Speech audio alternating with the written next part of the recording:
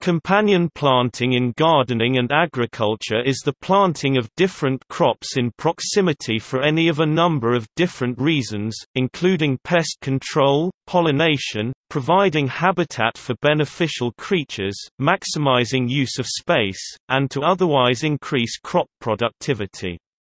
Companion planting is a form of polyculture. Companion planting is used by farmers and gardeners in both industrialized and developing countries for many reasons. Many of the modern principles of companion planting were present many centuries ago in cottage gardens in England and forest gardens in Asia, and thousands of years ago in Mesoamerica.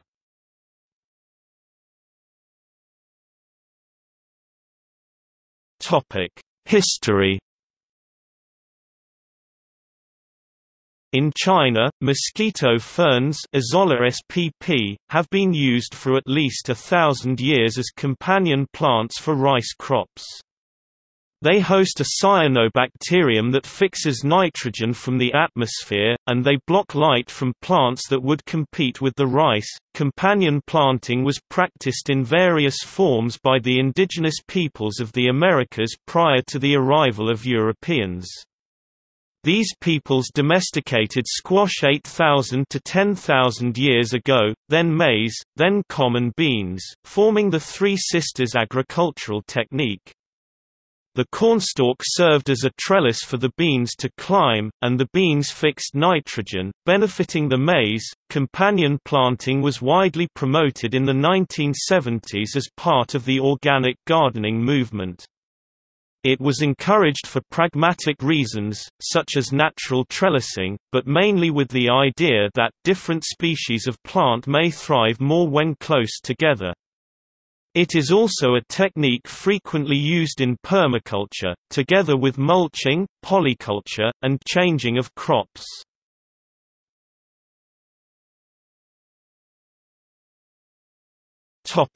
Examples: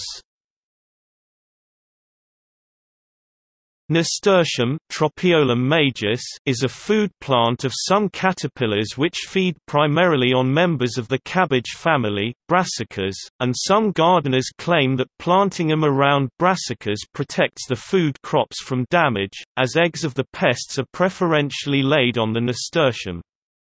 This practice is called trap cropping, using alternative plants to attract pests away from a main crop.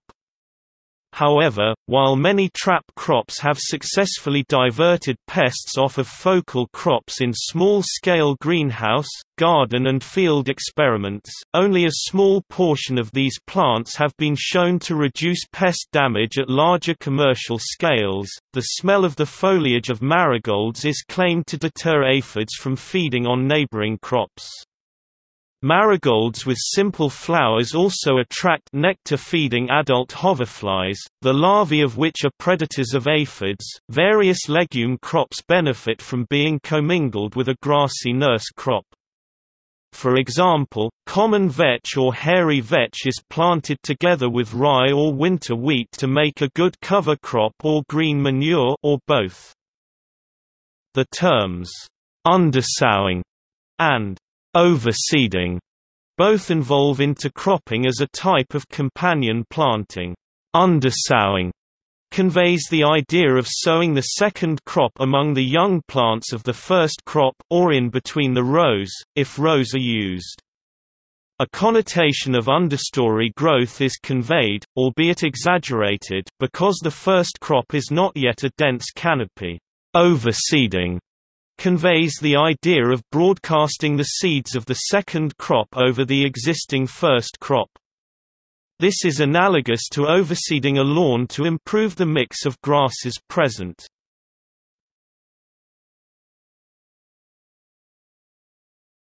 Topic: Versions. There are a number of systems and ideas using companion planting. Square-foot gardening attempts to protect plants from many normal gardening problems, such as weed infestation, by packing them as closely together as possible, which is facilitated by using companion plants, which can be closer together than normal. Another system using companion planting is the forest garden, where companion plants are intermingled to create an actual ecosystem, emulating the interaction of up to 7 levels of plants in a forest or woodland. Organic gardening may make use of companion planting, since many synthetic means of fertilizing, weed reduction and pest control are forbidden.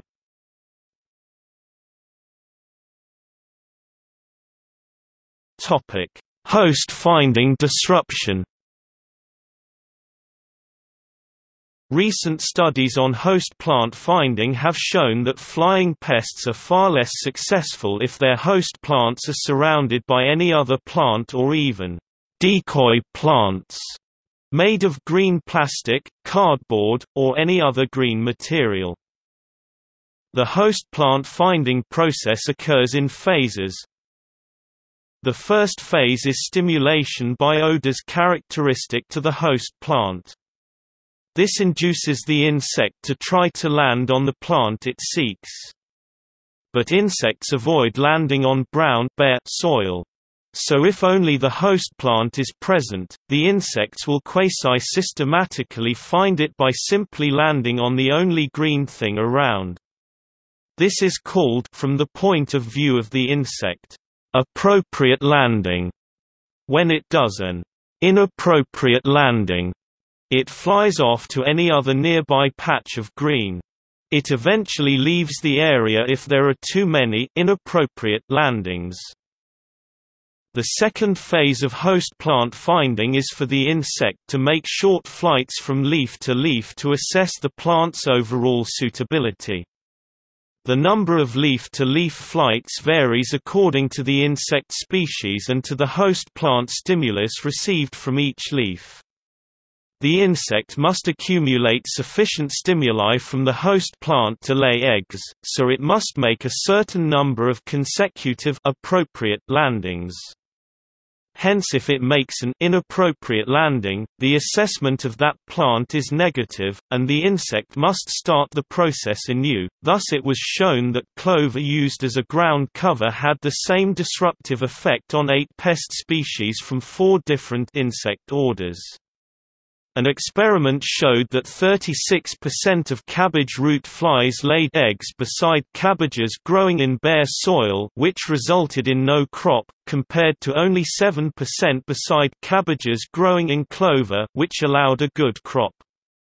Simple decoys made of green cardboard also disrupted appropriate landings just as well as did the live ground cover.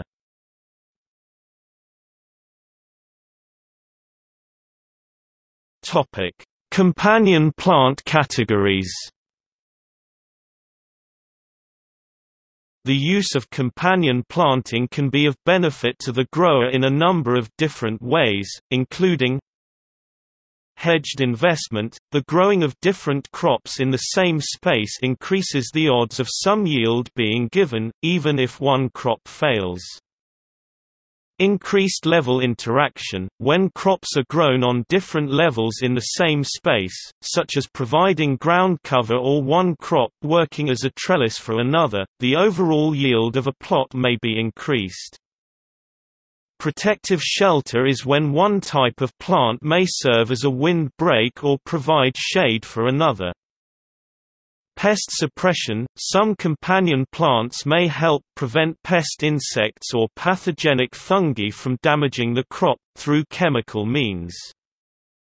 Predator recruitment and positive hosting – the use of companion plants that produce copious nectar or pollen in a vegetable garden, insectary plants may help encourage higher populations of beneficial insects that control pests, as some beneficial predatory insects only consume pests in their larval form and are nectar or pollen feeders in their adult form. Trap cropping – some companion plants are claimed to attract pests away from others. Pattern disruption – in a monoculture, pests spread easily from one crop plant to the next, whereas such easy progress may be disrupted by surrounding companion plants of a different type.